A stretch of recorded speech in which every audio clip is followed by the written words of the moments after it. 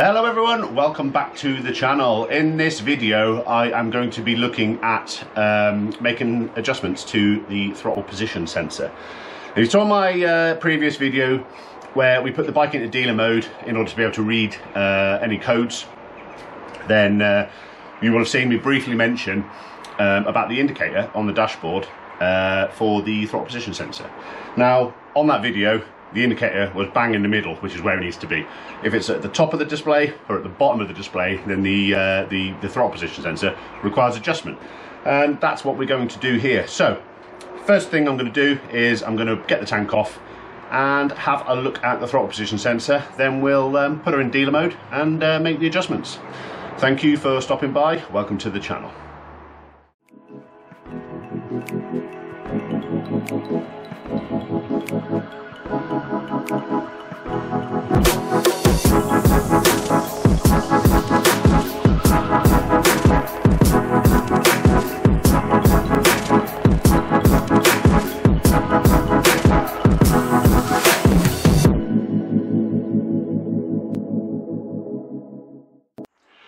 Okay, with the tank off, we can see the throttle position sensor, which is right here on the side of the throttle body.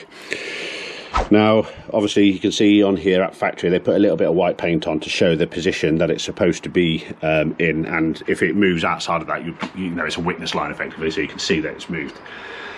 But this is what we're going to adjust in order to bring that dash on the dashboard into the center of the display. Okay, in order to do this, what we need to do first is put the bike into dealer mode, and to do that I have my little paper clip. Now here's the socket, as we've done before when we did it in dealer mode last time. Just pop the little black cap off, and the two pins we're bridging is the two at this end, away the opposite end from the blank pin. So these two here, simply put the paper clip in and push her home like so. Right, now what we want to do next is we need to free off the bolts holding the throttle position sensor onto the side of the throttle bodies. Now in order to do this you need a security torx, because if you look at the head of the bolt you can see that there's a little pin in the middle, and a regular torx bit won't fit into that, so you need a security one which has the little hole in the middle. And we'll pop her in and crack the bolts off. Now the trick here is to loosen them enough to be able to move the throttle position sensor, but not loose enough that it falls around, because you need to be able to basically move the throttle position sensor and it to stay in the position that you move it in. Let me just crack the bottom one off. Okay, now as you can see we can move the throttle position sensor around its axis. So that's where we want to be. Okay, what we're going to do next is we're going to turn the ignition on, and that will put the bike into dealer mode. Okay, what we'll do now, turn the ignition on. The run stop switch on the right switch gear is in the off position at the moment, and we should get check come up on the screen. What we're going to do now is flick the red switch to the on position, and we should get our code and the dash.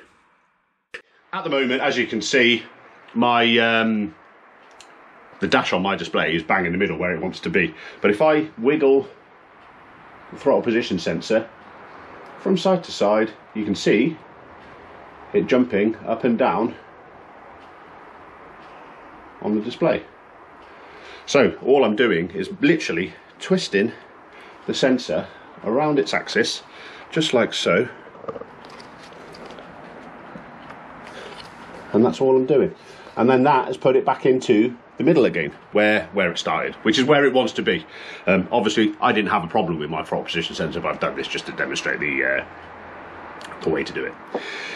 Okay, now with that back in the middle, what I need to do is just tighten up those bolts, bearing in mind, of course, that it is possible to turn the throttle position sensor whilst you're tightening the bolts. So just be mindful of that. Make sure that they're nice and tight. So that's the top one. Just get the bottom one.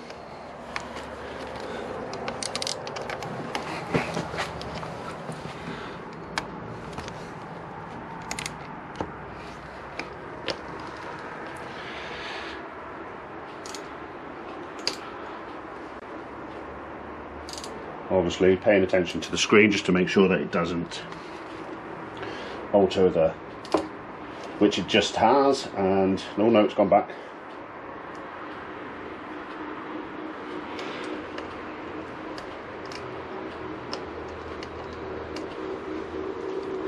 This bottom one's a bit more awkward to get into.